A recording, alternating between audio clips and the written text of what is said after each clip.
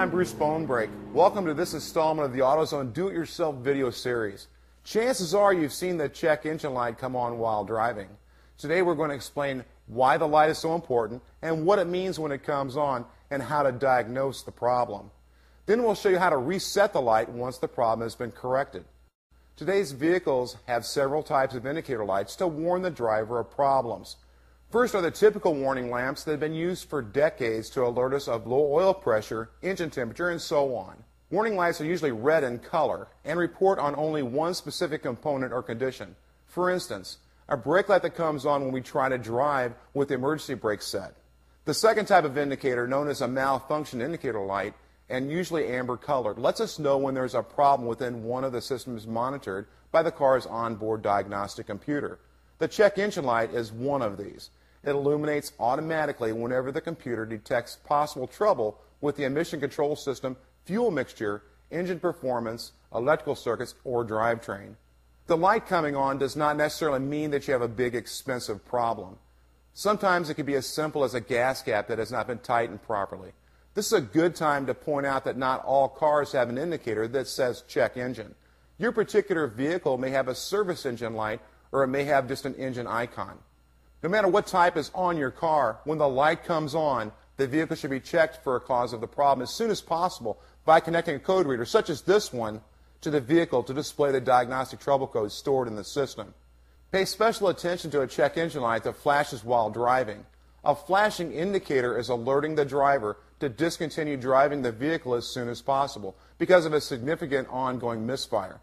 This can cause other systems to fail and possibly lead to expensive engine repairs if not addressed. You may be wondering why your vehicle needs a computer system and what it does exactly. Beginning in the early 1970s, car manufacturers were required to lower vehicle emissions. One of the first emissions devices was a positive crankcase ventilation, or PCV valve. Prior to the use of the PCV valve, vapors from the crankcase were simply released into the air.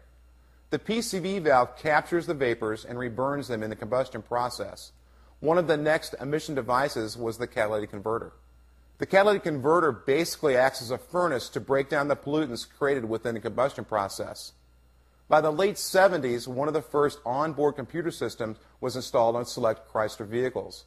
Other vehicle manufacturers soon followed.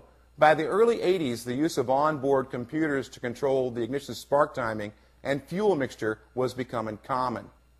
As emission laws got tougher throughout the 80s and early 90s, many different onboard computer systems were introduced by vehicle manufacturers. Unfortunately, most of these systems were manufacturer-specific and in some cases vehicle-specific. The complexity soon became expensive for the automotive repair industry. In the early 1990s, the EPA mandated that any vehicle sold within the United States must comply to a new standard called OBD2. It stands for Onboard Diagnostic System 2. All vehicles made during or after the model year 1996 have to comply to the OBD2 standards. An engine management system such as OBD2 can be divided into three main parts: the inputs, or sensors, the processing unit, or main computer, and the outputs, which are primarily fuel injectors, ignition coils, and transmission shift solenoids. The input sensors monitor a wide variety of conditions that could affect engine operation. The sensors feed this information via voltages and resistances to the main computer.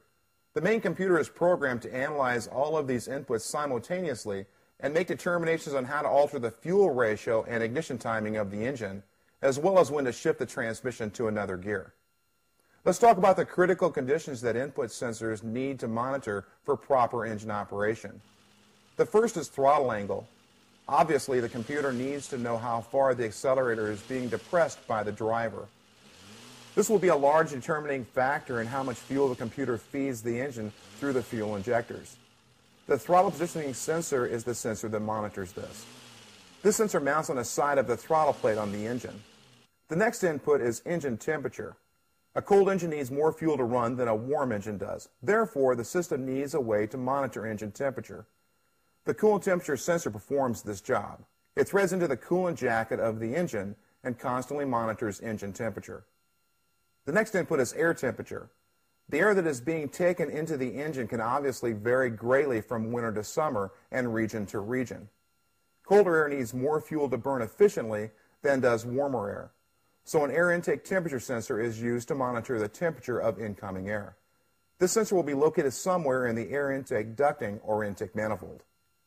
In addition to the temperature of the air entering the engine, the computer also needs to know how much air is getting to the engine. To operate efficiently, an engine must have the correct air-fuel ratio. This is typically 14 parts air to 1 part fuel. The way the engine management system knows the amount of air entering the engine is through what is called the mass airflow sensor. The sensor reports the amount of air entering the engine, and the computer will adjust the amount of fuel accordingly. Two more critical inputs are the position of the crankshaft and camshaft and their rotation. The computer needs to know the position of each so it can determine exactly when to fire the coil and fuel injector for each cylinder. There are trigger wheels attached to both the camshaft and crankshaft, and the sensors continuously read these trigger wheels to determine the exact location of the shafts in their rotation. Finally, there is a sensor that tells the computer how efficiently the engine is operating. Ideally, the system will deliver just the right amount of fuel and air to the engine and will burn all of the fuel and air completely. No fuel will be wasted. By having a sensor in the exhaust pipe, the computer can monitor if the engine is burning all the fuel-air mixture completely. The oxygen sensor performs this function and tells the computer if there's too much fuel or air in the mixture. The computer can adjust the amount of fuel up or down to correct. Now let's talk about the outputs of the system. First are the fuel injectors. The computer controls the injectors by opening and closing them hundreds of times per minute. The amount of time the injector is open is called the pulse width. The computer increases the amount of fuel entering the engine by extending the pulse width, meaning it holds the fuel injector open for a slightly longer period of time. It lowers the amount of fuel by decreasing the pulse width. Next are the ignition coils. The computer fires the ignition coil for each cylinder with precise timing. As engine operating conditions vary, the coil might need to be fired slightly sooner or later. In the old days, advancing the ignition timing was done via mechanical or vacuum controls. You probably heard of the vacuum advance system used on older cars. But today, this timing adjustment is performed electronically by the computer. It will fire the coil sooner based on certain operating conditions, such as high RPM. Many vehicles use a knock sensor as an input to determine if the timing is being advanced too far by the computer. This knock sensor picks up the vibrations from the engine that many of us would call pinging. If it senses excessive pinging, it tells the computer to adjust the ignition timing accordingly. This adjustment is critical to operate the vehicle at maximum efficiency.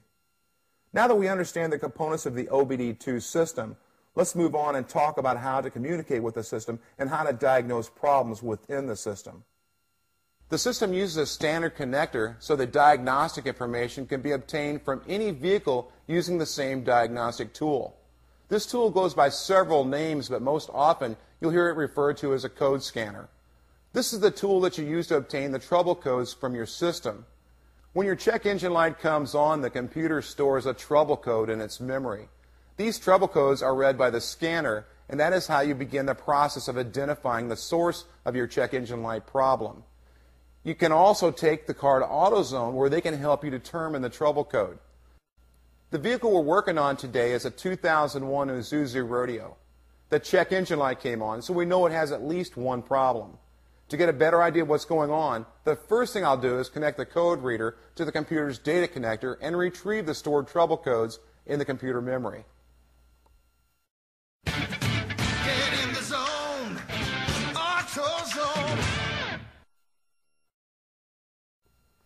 We want to install our scanner onto the OBD2 connector of the vehicle. Now, by law on OBD2, the connector is going to be located somewhere near the steering column area. It may take a minute or two to find the connector. On this vehicle here, okay, it's right here on the bottom left side of the dash. Another nice feature about OBD2 is there's only one way the connector can plug in. Let's go ahead and connect our code reader. Okay, now we have the OBD2 scanner connected. Something else to mention, if this was an OBD1 vehicle, the diagnostic port could be several different places, including under the hood.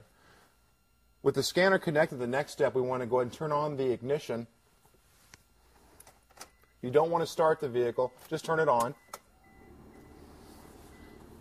That'll give the scanner a chance to communicate to the onboard computer. Now our first option is to read the codes. That's what we want to do, is read the codes. So we'll press enter. And right now the code reader is linking to the onboard computer. Okay, there's our code, P0342. A P0342 is scrolling at below the code is telling us that we have a problem with our camshaft sensor. Now that we have our codes, we'll go back to our information system and see what steps we need to follow to help determine what the cause of the problem is.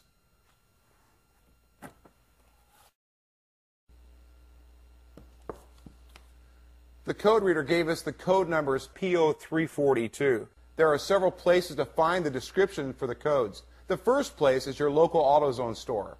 They have the code numbers in their system and can look them up very quickly. The next place is the vehicle repair manual.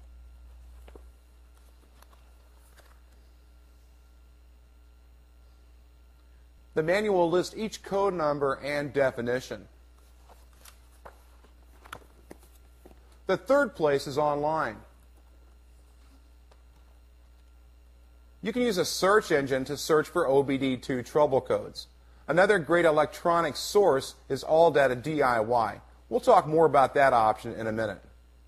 Now that you have the codes retrieved, you can begin your basic diagnostic procedures to try to isolate the exact problem with your vehicle.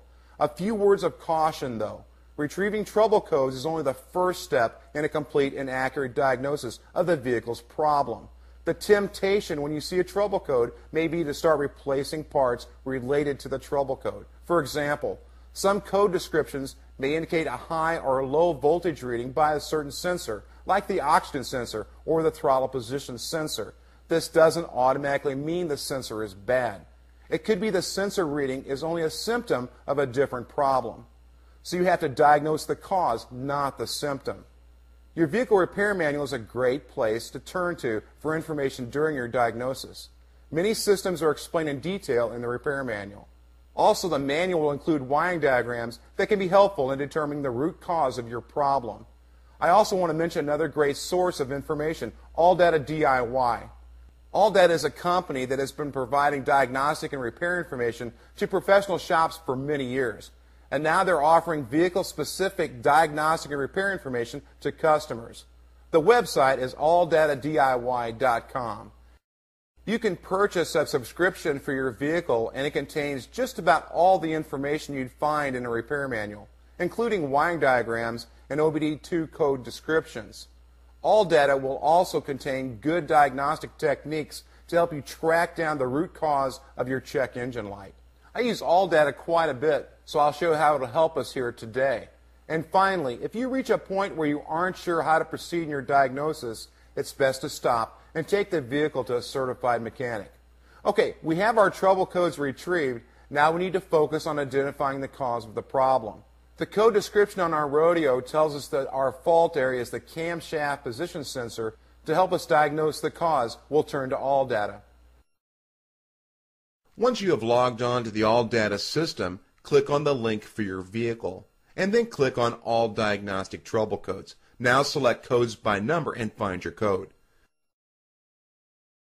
Okay, here's the information that comes up for fault code P0342. At the top of the screen is a wiring diagram, and underneath that you'll find diagnostic aids. The aids are used to cross-reference information that can help you locate the problem faster. For instance, here it is telling us that the camshaft position sensor shares a ground connection with the crankshaft position sensor. So if you also got a fault code for that sensor, there's a good chance that the ground connection is bad. Another cross-reference shows that if the scanner also indicated a fault with a fuel injector, the power supply would be suspect. We didn't have a fault code for either the crankshaft sensor or a fuel injector, so both the ground and power supply are probably okay. The diagnostic tree is further down the page. It's just a list of simple yes or no questions where each answer guides you to another step in the troubleshooting process. By going through the procedure step by step, you can find the cause of the actual problem, which may or may not be the component that the trouble code points to. Well, we know we have a problem with the camshaft sensor, but before we just actually replace the sensor, there's a couple of things we want to look for. One of the most common problems for setting a code like this is the connections going to the sensor. So that's where we want to start. We want to go ahead and check the wiring harness going to the sensor. Check the plug, make sure none of the terminals are damaged or bent or even pushed out. And also check the terminals on the sensor itself. We want to check the wiring harness going to the sensor, make sure the wires aren't chafed or cut or pinched. So that's our next step. We want to go back to the vehicle and take a good look at the wiring harness going to the sensor.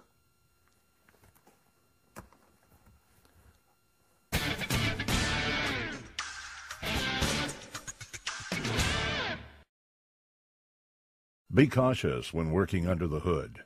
If the engine has been running, components will be extremely hot, so be careful what you touch. When working around a running engine, it is important to be alert and never wear loose clothing or a necktie that can get tangled in belts, pulleys, or the fan.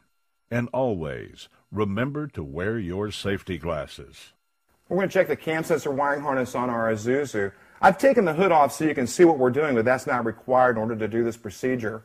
Now what we want to do is check the wiring harness to the camshaft sensor. Now this is one sensor. It's a little bit difficult to get to compared to some of the others. As a matter of fact, there's the wiring harness right here. It goes into the main engine harness, goes across the front cover and goes down.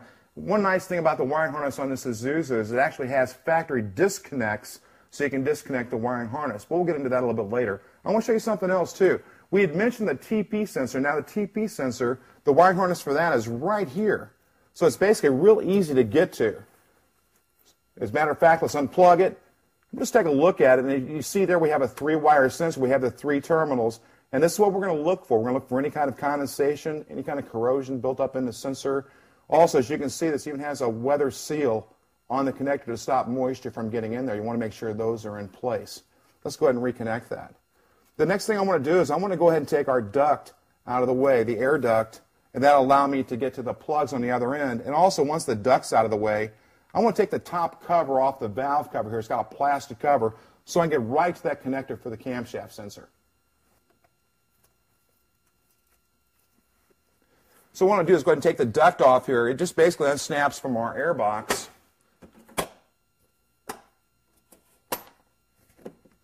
We have our air intake sensor. We'll disconnect that. We've got our hose for our power brake booster. We'll get that out of the way.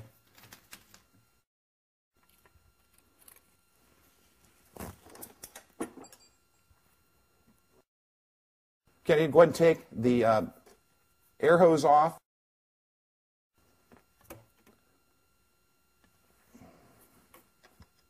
And also take our clamp off the throttle body.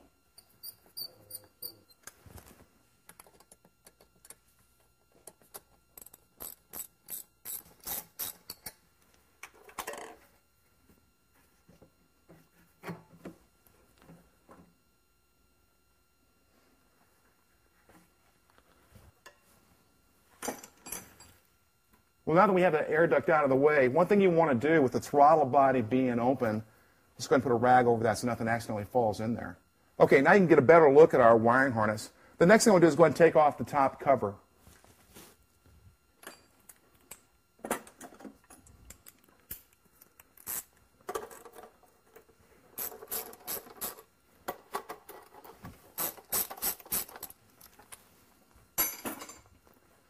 With this top cover off, it also gives us access to our spark plugs and spark plug wires. So if you're going to tune this engine up, you would take this off.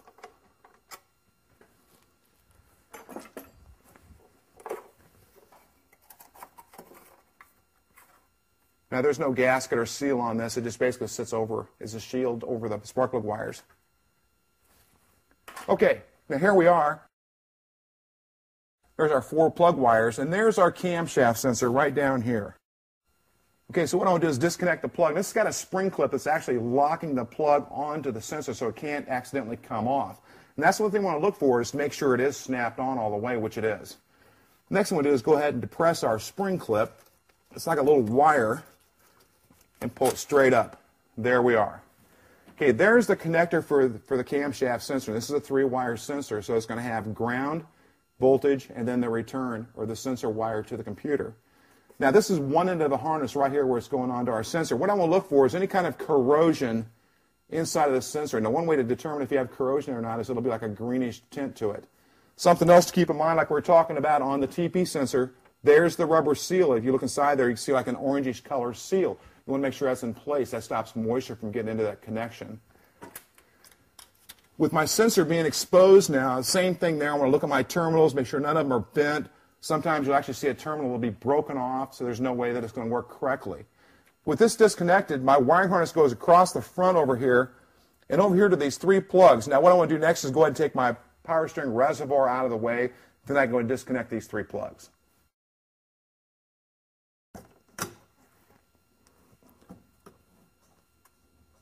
This is really nice because it does have this breakout feature, because what I can do, I can go to our cam sensor connector and actually probe one terminal of the cam sensor connector with an ohm meter and come over here to our plugs and probe that connection here, and that'll tell me if there's any resistance in a wire. Now why is that important?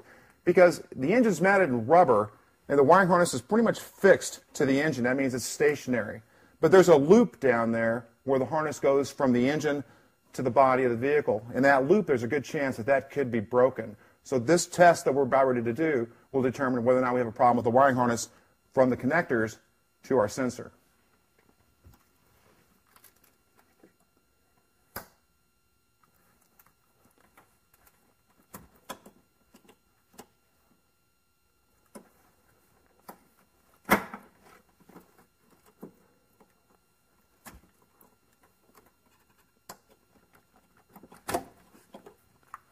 Okay, there's our 3 wiring harness connectors. This is the engine side of the harness, and that's where we want to do our test. So what I want to do, take our DVOM again, put it on ohms scale, and we're not going to read voltage, we're actually going to read continuity. That's going to tell us whether or not we have a break in our wire or any resistance in a wire. So we take one end of the DVOM and we'll probe this terminal. You want to be careful you don't damage the terminal when you probe it, because then we'll create a new problem. All right, we've got one end connected, and you can see right now we're showing an open circuit because basically it is. We have the other end not connected to anything. Now this is where the all data came in handy. It told me that on this green plug here, and I'm looking at this, and I'm looking for a blue wire. As a matter of fact, that would be my wire right there. It's right next to this yellow wire. So what I want to do, I want to go to the terminal side of the connector, and I'm just going to touch that, probe that, and if you look at our meter, we're showing 0 resistance in this wire, so this wire is in good condition. Now this is from this terminal to the terminal on the camshaft sensor. I want to do the same thing with the other 2 terminals. So the same thing, I'll probe the second terminal. Be careful not to bend the terminal, there we go. And we'll come over to our harness. Okay, if we turn our connector over, we've got the blue, we've already checked that connection, the yellow, and now we've got the red wire. That is the wire we want to check. So the same thing, we go inside of our connector body and just touch that terminal.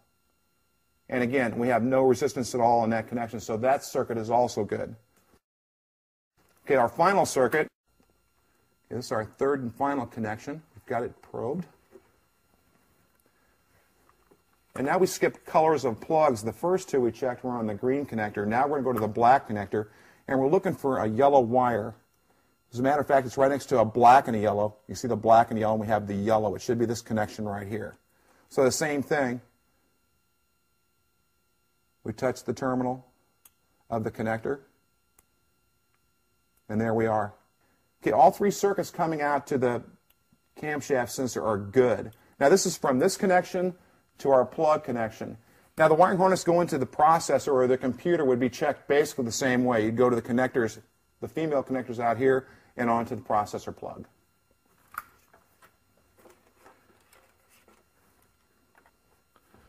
Well, the wiring to the processor, the computer inside, everything in there checks out fine. So basically, I don't have a problem in the wiring harness at this time. The next thing to do now is to put all of the connectors back together, basically reassemble the engine compartment, and then I want to go back inside and I want to go ahead and clear the fault codes.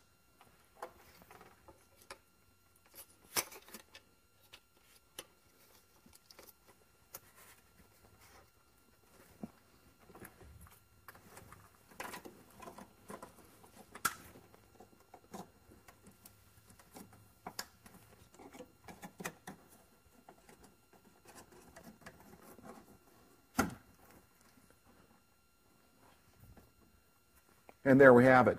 You know, the thing is, so far we really haven't found anything that caused our code to set on this. But there's a good chance, just with our testing here, just disconnecting the connectors and putting the connectors back in, that may have even corrected our problem, as odd as that may sound. The thing to do now is we'll clear the codes, and if the light should return back on and we check it and that same code appears, then we'll have to go back into this again. If that would happen, I would suspect now that we would have a faulty sensor. The thing of it is, you just don't want to go ahead and automatically replace the sensor at this point, especially on a vehicle like this, because basically you're going to do the same thing as you would do to replace the timing belt. And if you do that without knowing for sure that you've got a problem with it, that'd be a waste of your time and also a waste of money. The nice feature of the code reader is it not only reads the codes for us, it can also erase the codes. Let's say that we did find a problem, we repaired it, you'd want to clear the codes. Well, the same thing with the intermittent. We can go ahead and clear the codes, test drive the vehicle, see if the check engine light comes back on. If it does, we can reattach the code reader and find out which codes returned. Let's go ahead and clear the fault codes. To do that, it's real simple. The same connector we were at before, we reconnect. We want to turn the ignition on, but not start the vehicle.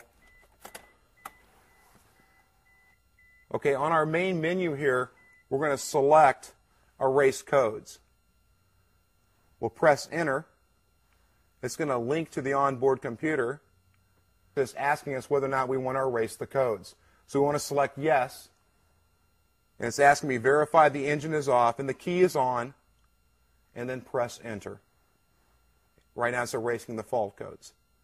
Okay, the erase is done. We'll press Enter. Now we're back to the main menu. The next step is to go ahead and unplug our code reader and test drive the vehicle.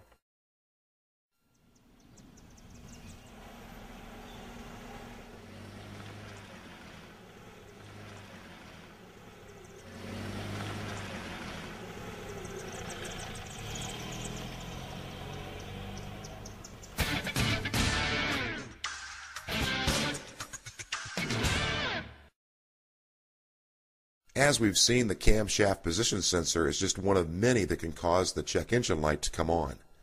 We have a 1995 Ford Explorer with an O2 sensor trouble code that we will take a look at. But first, let's talk about some of the other sensors and what they do. Well, after the test drive, the check engine light stayed off, and that's telling me that the camshaft sensor is an intermittent fault. What that means is right now the problem's not there. A lot of times, if you'd have a defective sensor, you'd have a hard fault code, and what that means is the check engine light would immediately come back on, and the trouble code would come back into memory. So the thing to do now is just to keep an eye on it. If the light comes back on, we'll have to go farther into the all data system and troubleshoot and find out where our problem is. You know, the camshaft sensor is one of many input sensors that the computer uses. It uses the sensors, and then it commands like an output, for example, like the fuel injection system or the ignition system. If we'd have a bad camshaft sensor, well, for example, here's one right here. Now, if you look at this, it's really pretty basic. This is a magnetic sensor, and the way this works is real simple. Now, this is a two-wire sensor. There's two wires to the sensor itself, but there's a trigger wheel on the camshaft. Either you'd be on a camshaft gear, it could be on the camshaft itself. As that reluctor comes around, it breaks the magnetic field, and that input is sent to the computer so the computer knows where the camshaft is. Now, that's relative, for example, like to the fuel system, when to activate the fuel injectors. But the camshaft sensor is one sensor. Another sensor we have, now this is the crankshaft sensor. Now, if you look at it, they look totally different in design, but they basically do the exact same thing. The crankshaft sensor even has the bracket that comes with it. This makes it vehicle specific. Now, this is a three-wire sensor as opposed to the two-wire sensor. That's where the wiring diagrams and the all data system would come in handy, where to check the different circuits. Now, if you look at this, it's also a magnetic sensor. It's not as strong as our camshaft sensor is, but the same thing applies. It's got a reluctor that comes around and it triggers or opens the circuit. Now, the information from the crankshaft sensor, for example, would be used for spark to tell it where each one of the different cylinders are in accordance to like the compression stroke where it's going to fire the ignition system. Well, there's the cam and the crankshaft sensor. We have a third sensor. This looks a lot like it as well. It's also a magnetic sensor. But this is a vehicle speed sensor, another two-wire sensor. It's got the mount where it mounts on. This will either be mounted like in the transaxle, the transmission. Sometimes these are even in the instrument cluster. It'll look a little bit different than this. But the same thing applies. And this actually sends a pulse to the computer to let the computer know how fast the vehicle is going. So there's 3 sensors there, but then we get into a couple of different ones I want to show you. For example, these are both temperature sensors. The computer needs to know what the coolant temperature and also the intake air temperature is. Now, why is that important? Well, in a carbureted car, you'd have the choke system, so whenever the engine's cold, naturally you need more fuel to allow the engine to run. Well, this is a coolant sensor, and if you look at the tip, this would be in the coolant stream, and what it does, it monitors the temperature of the coolant. And when the engine's cold, naturally it needs more fuel, and this is one way that the computer knows where the engine temperature is. As the engine warms up, it needs to have less fuel, and that's where this also comes into play. The incoming air for the engine, if you look at this, this looks a lot like the coolant sensor, except the thermistor on this is actually exposed. It's right there inside this cage. The cage is there to protect the sensor itself. The airstream actually goes past the thermistor and tells the computer what the intake air temperature is. We have another sensor. This is used on some vehicles. This is a mass airflow sensor. And what this does, all of the incoming air it takes to run the vehicle goes through the sensor. And some of these mass airflow sensors will even actually have the intake air sensor will be combined in it. But if you look at this, as the air flows through that, there's even a screen on the back side of this. There's a thermistor inside there that actually tell the computer what the airflow rate is. This is very important for the fuel injection. A lot of times with this sensor here, it's something else you'd want to check if you had a trouble code for this sensor would be the air ducting going to it, because if you had a crack in the air ducting, naturally the airflow rate is going to be different. Two of the most common sensors that you're going to find and have a problem with, one is going to be the O2 sensor or the oxygen sensor. The reason for that is the O2 sensor, the tip of it, actually goes into the exhaust stream. So like when you take out a spark plug and you look at the tip of the spark plug, after a period of time, naturally it's going to be worn. It's going to have some debris on the tip of it. The same thing applies to the O2 sensor since it is in the exhaust stream. Now the O2 sensor is kind of a unique sensor because it has the capability of creating its own voltage. What its job is to monitor the amount of oxygen in the exhaust system. If there's a lot of oxygen, it tells the computer that the engine is running too lean. If it has less oxygen, it's running too rich. So the computer's constantly monitoring this. This is a fuel control device. Now, if you look at this, a couple of the variances on a sensor, as you can see, this sensor here is a 4-wire sensor. This has a built-in heater element in it. What that means is the oxygen sensor will actually be preheated through a built-in heater. The reason that's important is this is going to be an inaccurate reading until it gets up to operating temperature. Another sensor we have to show you here, this is called a TP or a throttle position sensor, and this is a very important sensor, and these have a lot of problems because it is in fact a mechanical sensor. This actually hooks to the throttle shaft. Now the screwdriver would represent the throttle shaft either on the carburetor or on the fuel injection unit, and it's constantly rotating. There's a resistor inside of here, and as this rotates, it actually sweeps past that resistor, and that value is sent to the computer to basically let the computer know where the throttle angle is. Now, why is this important? Well, it'll tell the computer when the engine is at idle. For example, like on a carburetor, you have the accelerator pump that would bring a light from one circuit to the next. That's all done automatically with a TP sensor. It would be a smooth transition to like the voltage at idle to the voltage on wide open throttle. And this is really easy to check off for the car. Let me show you how to do that.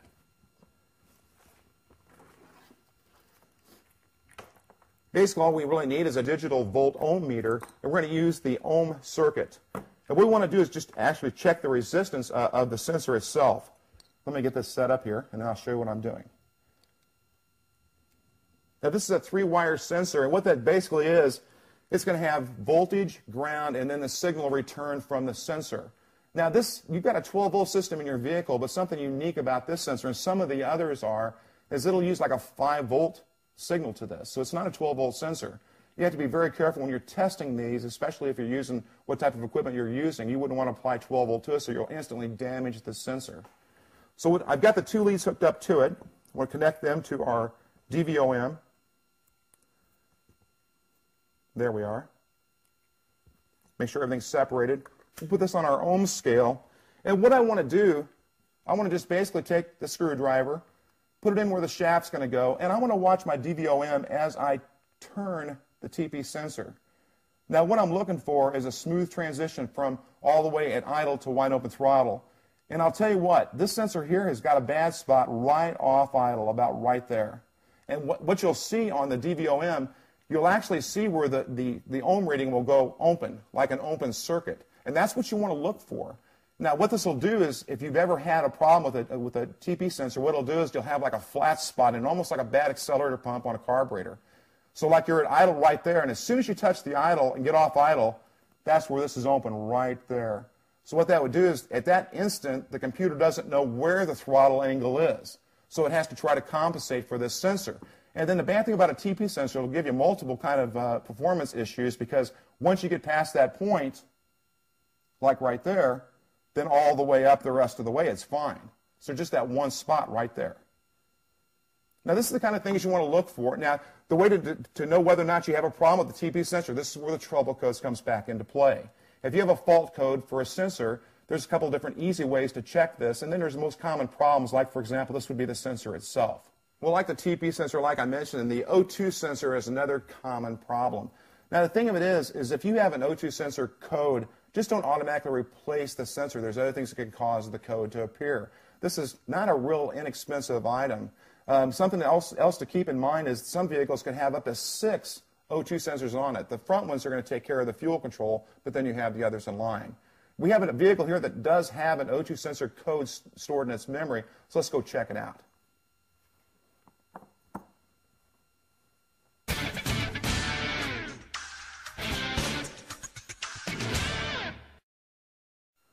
Well, the next vehicle we want to talk about, we have a 95 Ford Explorer.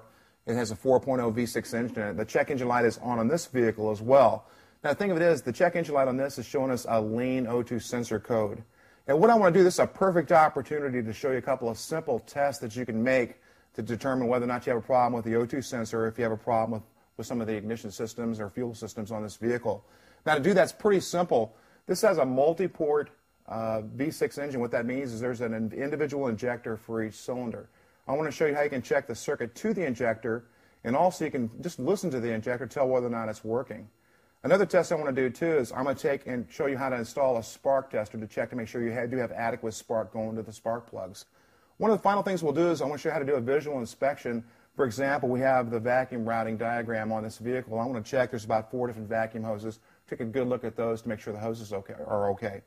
One other thing I want to do, the last test is, and this is pretty important too, is show you how to do a fuel pressure test the correct way and what you're looking for. So let's get started. The first thing I want to do is I want to go ahead and check our fuel injection system. Now, what they have available, and this is part of the AutoZone Loan and Tool program. This is kind of a unique little tool. These are called Noid lights. Now, if you look at these are little LED lights. They have different pin configurations determining what type of vehicle that you're going to use it on. Basically, what you do is you can unplug the connector on the fuel injector. The Noid light's going to plug in that connector. You can start the engine up and see if the Noid light flashes. If the Noid light flashes, that tells you that you're getting good power and ground going to the injector. So what we want to do, we want to do this test first. We'll unplug one of the fuel injectors, install the Noid light, and see how this works.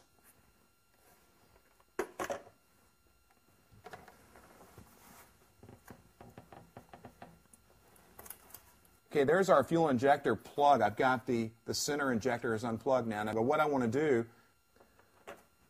okay, we want to see which Noid light terminals are going to match the terminals on our connector. And I think that's it right there. It is. And that's what it'll look like when it's installed properly. It'll just seat down into the connector. Now, the actual bulb is right up here. So our next step now is to go ahead and start the engine up and check to make sure the Noid light flashes. Now, something else I want to mention too is I've also removed the hood on this like I did on the Azusa, so you can get a good look at this. That isn't required for the repair. I want to just double check around everything, make sure everything's clear. Let's go ahead and start the engine up.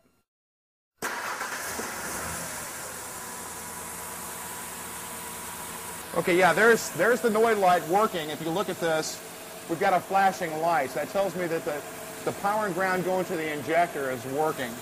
Something else to notice too, you can see how the engine has kind of a rough idle right now because I basically have killed that one cylinder by disconnecting the fuel injector. So now we're going to shut the engine back off and connect this back together.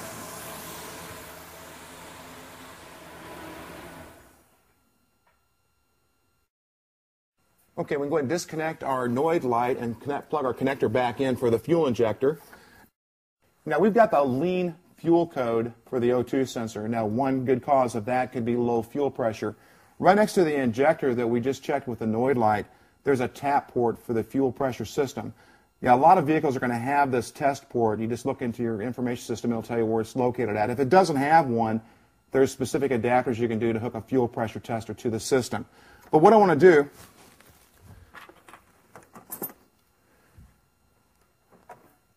here's a fuel pressure gauge, and this is available through AutoZone.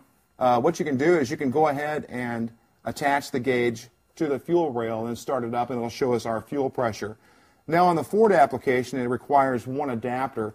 Basically, the standard size that's on the gauge hose, this makes it a smaller size to fit our port. So the first thing I'll do is I want to put the adapter onto the port. Before I do that, though, I've just had the engine running, so there's going to be some fuel pressure in this rail.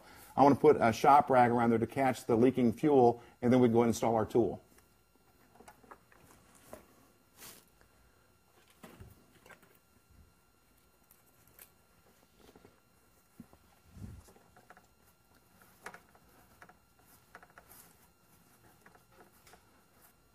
Now we can install the adapter.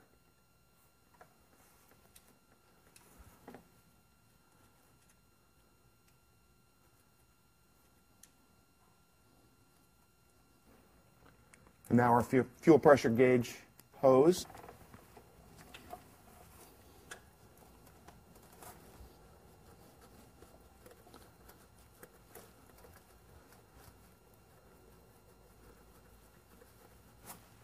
Okay, we've got that snug. Now we want to make sure that the fuel pressure gauge is out of the belt system while the engine's running. So what I want to do is just kind of put this right over our area. I'm going to leave that shop rag in place in case I would have a leak, because as soon as the engine starts, that's the first thing I'm going to do is check to make sure I don't have a leak at my fitting. Okay, let's start the engine back up again.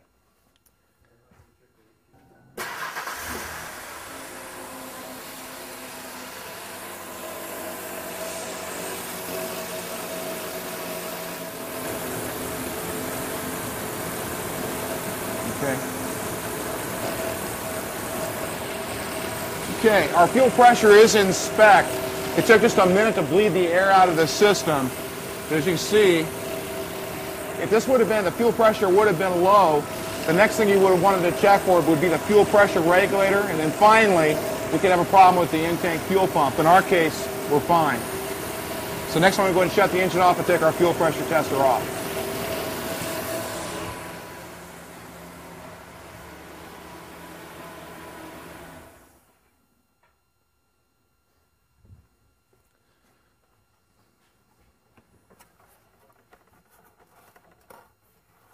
Now the fuel pressure tester actually has a release button right here on the side that's going to release the fuel out of this hose. That way when I disconnect the hose, it's not going to spray all over. Something else that's kind of a neat feature too is that if you did have low fuel pressure, you can actually check and see what the volume of your fuel would be by holding the button in and catching it in a container. Let's go ahead and release the pressure.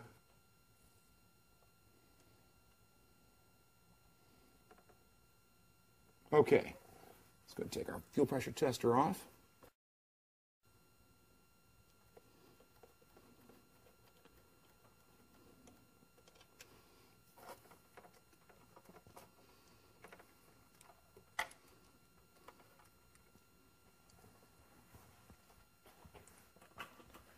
And our adapter.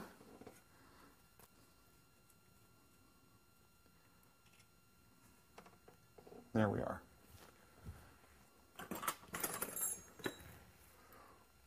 One other test we want to do with the fuel system, the fuel injectors, we've already checked the circuit to the injector with the Noid light, and we know the circuit is okay. But there's a neat trick you can do here. It's real easy to do with a mechanic stethoscope, just a standard mechanic stethoscope. These are available at AutoZone.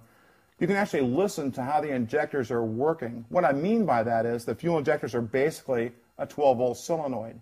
The more ground the computer gives the injector, the farther the injector is going to be open. What we want to listen for is an audible click to each one of the injectors while the engine's running. You'll hear like a clicking sound. And so a couple things we want to do here. One is we want to make sure that the injector does click. For example, the injector we just tested, if the Noid light showed the circuit was good, but yet there was no click from the injector, we know the injector is dead and would need to be replaced. Something else I want to do is I want to check all 6 injectors and listen for the click. It should have a nice crisp click to it. If it doesn't, for example, if you have 2 or 3 injectors that have more of a dull sound to it, you know those injectors are dirty. In that case, the repair would be to add fuel injector cleaner to the fuel tank, and after a little bit of drive time, come back and listen to the injectors again and see if the problem's solved. So what I want to do now is start the engine back up with a stethoscope. I want to go around and listen to all the injectors and see how they sound.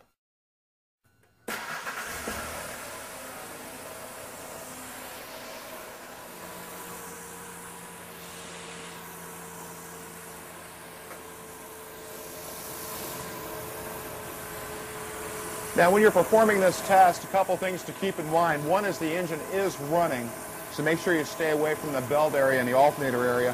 What I'm going to do is I'm going to place the tip of the stethoscope on each one of the injectors, and I'm going to listen to the click. Now, some of the injectors are easy to get to, and some of them I'll actually have to go through the passageways here by the intake manifold. This is just going to vary from vehicle to vehicle, but the main thing is just be conscious of the fact that the engine is running. Let's go ahead and start with the very first one. And what you want to do is place the tip of the stethoscope right on the body of the injector, like right now. I'm listening to the number 1. It has a good crisp click to it. Let's go to number 2. Okay, now the first and second injectors sound exactly the same, or close to it.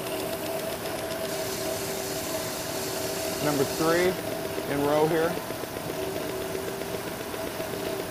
Now this one, it's working, it's operating, but it doesn't have that crisp sound that the front 2 do. Okay, let's go to the other side.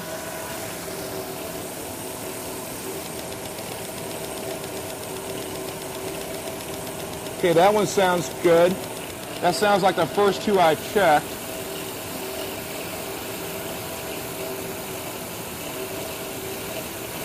Let's see if I can get on that one. There it is. Okay, and that has a crisp click to it as well. Now let's go to my last one here. Okay, that one sounds good. Okay, all 6 injectors are working properly, except the very last one. I'd be concerned with the fact that it is a little bit dirty. The next step really that I would advise in this case would be to go ahead and put the cleaner in the tank, drive it a week or so, and listen to them again to see if that improves that one injector. Let me go ahead and shut the engine off.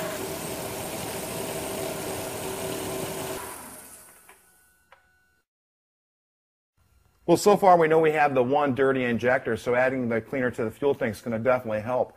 But what I want to do next is I'm going to talk about the ignition system. Now, it seems like the newer the vehicle is, the more advanced the ignition systems have become. On our 95 Explorer, what we have here is a DIS, or distributed ignition system. That's pretty common. This one here uses one coil pack with all 6 cylinders on it. Now, when you go to check for spark, I mean, it used to be you could just take the spark plug wire off the cylinder and just watch to see if you had any arc from it, but you don't want to do that, especially on the newer vehicles. The extreme high voltage and the amperage that these are capable of producing could actually seriously hurt you or even cause death, so you don't want to actually touch it while it's running. Instead, there's a system you can put on this. This is kind of a unique little system. This is a spark tester, and what this is going to do, this is going to go in line between the spark plug wire and the spark plug. As the engine is running, you're actually going to see the light inside of the tester flash each time spark is sent to the spark plug. So what we want to do next is go ahead and install this. It's pretty simple to install it. We just disconnect the spark plug wire from the spark plug and install this in between the wire and the plug.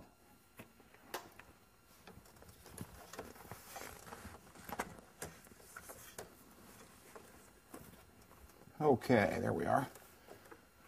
Now there's our plug wire. As you can see, we're on the coil pack. Here's all the way to the end of it. Something else is a good time to go ahead and just check for corrosion inside of the tip of the wire. If you see any corrosion there, the wire needs to be replaced. With this off, we just take our tester and plug it into the wire. The other end just plugs onto the spark plug.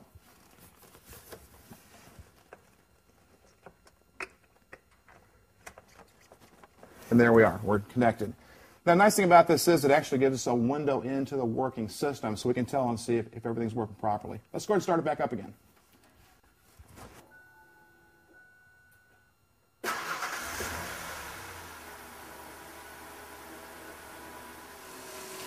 Okay, you can tell by our light in our tester that we've got a good, crisp spark. Everything looks fine. Something else to watch. You just want to watch for the light to flash. You kind of want to watch the light flash in time. If you notice like a skip in it, like for example, it'll flash, flash, then maybe a pause, then flash, flash, then maybe a pause, that's a good indication that you either have a faulty spark plug wire or even a defective ignition coil. If you had no spark at all, the next thing to do would be just, you want to check each one of the wires individually to see if this is the only cylinder that's affected or if you've got multiple cylinders that have no spark. That could be a faulty coil pack or even have a problem with a crankshaft sensor.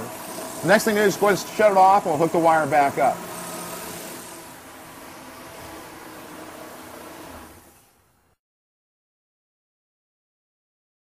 Let's go ahead and remove our spark tester. Well, so far we've covered a lot of tests, and if you look at it, none of this has really been hard to do or it required real expensive equipment.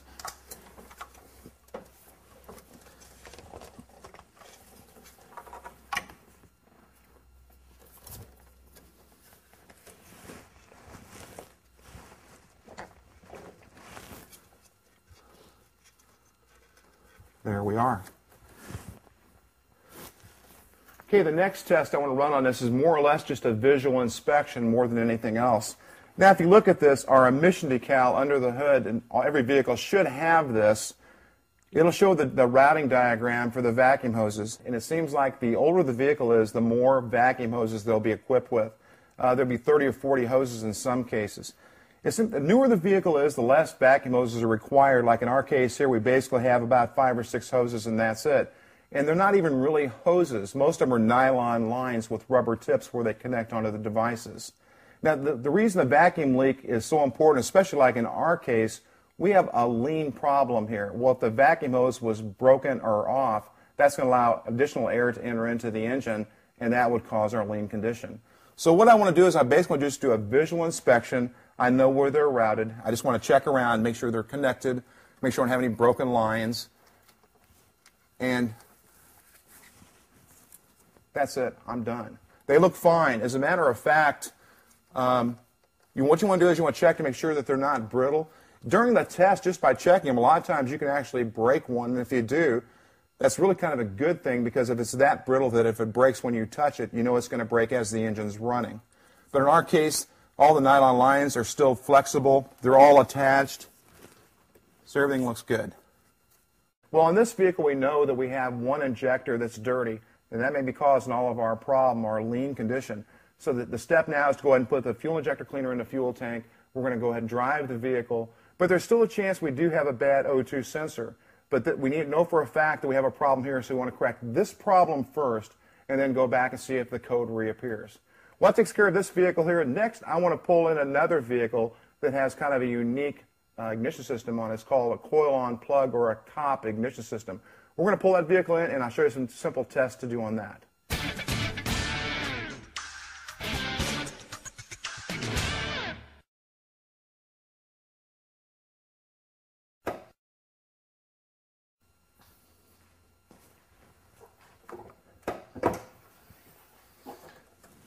And we've got a 2001 Chrysler M. Now, this is a good example of the coil-on plug system.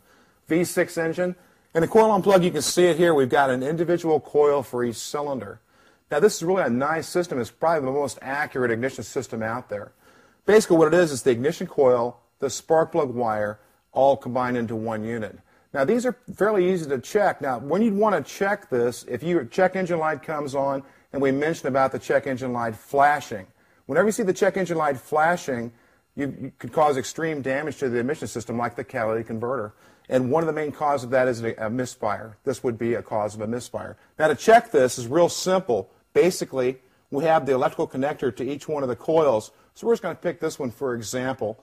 Just go ahead and disconnect the connector. At the end of the connector, it looks an awful lot like that fuel injector we just checked. As a matter of fact, the Noid light set that we used on our fuel injection system, we can actually use it on our coil-on plug system. So what we want to do is find the Noid light that'll fit into the terminals. And just like on our fuel injector, we take the Noid light and we install it into the terminal. So that would be fully installed. Now the next step is to start the engine. And we want to watch the noid light, just like the injector, to make sure it flashes.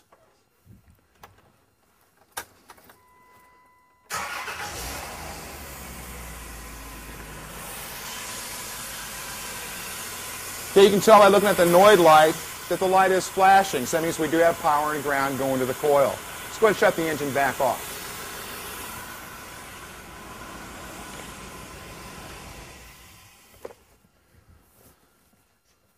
So for example, if we had a misfire, this is number 2 cylinder. If we had a misfire on number 2 cylinder, this would be our first step. We want to check for voltage and ground going into the coil, and the noid light's the safest way to do that without damaging the computer. The next step we can do, let's go ahead and remove the coil on plug assembly.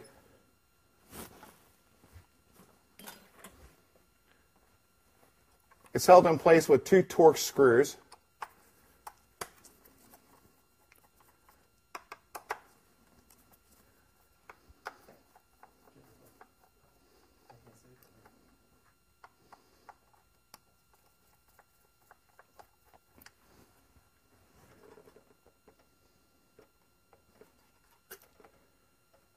And there's the coil on plug unit. There are the 2 terminals that the plug plugs into. Now there's another test we can do on this. Now if you look at this, this is basically the spark plug wire. The difference between this and a regular set of spark plug wires, though, if you bought all 6 coil on plug units, that'd be very expensive. So you want to make sure that you would have a faulty unit before you replace it. Another test we're going to do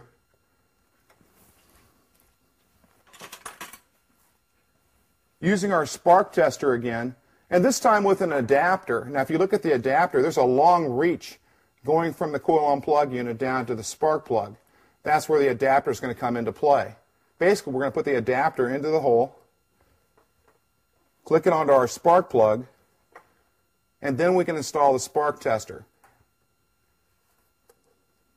One end goes into the adapter, and the other end is going to go into our coil on plug unit. With that in place, we go ahead and reconnect our connector.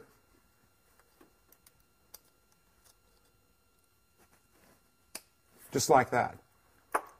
Let's start the engine again. What we want to watch for is we want to watch for a flash on our spark tester. Now one thing to keep in mind, we do have the 2 mounting screws that mount the coil on plug to the engine. Now this is an insulated circuit, the coil itself is, and we have our power and ground on our plug. So the mounting of this, there's no need to ground the unit. Let's go ahead and start it back up again. What we should be looking for, you'll see the flash on our light if the coil on plug unit is working.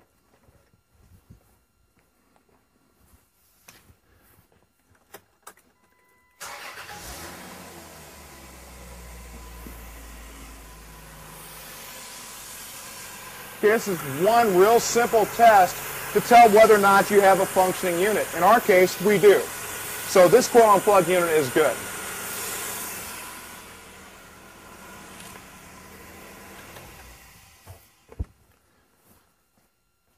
Okay, if our noid light would have flashed but we would have had no spark on our tester, that would confirm that you had a faulty coil on plug unit. Basically what you do is do all 6 the same way, or if you have a specific cylinder that the trouble code is going to point you to, just do the test on that one cylinder. Let's go ahead and reinstall our coil on plug unit.